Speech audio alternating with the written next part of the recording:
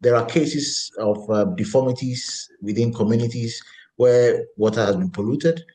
Cleaning up this water for human consumption is becoming more and more expensive. The problem we have in Ghana is that illegal mining has only exacerbated the situation in which we find ourselves.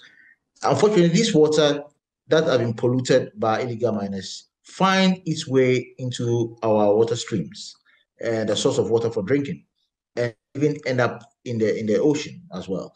And cumulatively, this affects the health and well-being of our population. To put it in practical perspective, it means people drink this water, they get sick, the productivity of our country is affected as a result.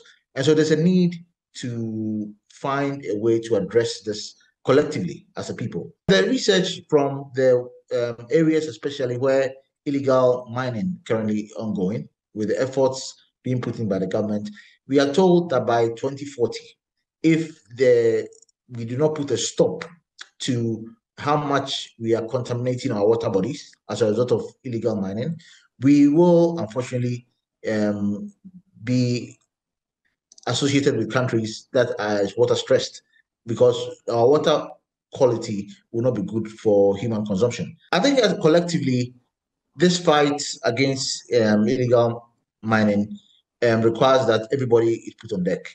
There has to be much more education within our local communities on the relationship between good quality water and their very health.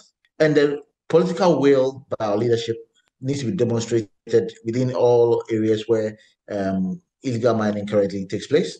And then, of course, the need to work together, build the capacity of people who are involved in mining in our country to protect our water body. It is something which has been lacking for a while.